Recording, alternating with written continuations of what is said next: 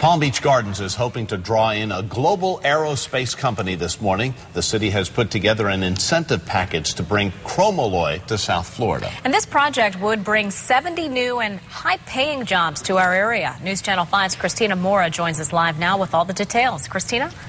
Good morning. Well, Chromalloy makes airplane parts, and they want to build a design center for its engineers. Could be in Palm Beach Gardens. If the company chooses Palm Beach Gardens, it could bring dozens of jobs that pay around $88,000 each. The city and Palm Beach Gardens are willing to dish out some taxpayer money to get it here. They've offered to pay more than $270,000 in incentives.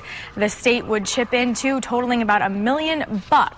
Chromalloy has manufacturing plants in 14 countries and employs 4,000 people. The company is still looking at a couple other locations. We are live in the newsroom this morning. Christina Mora, WPTV News Channel 5.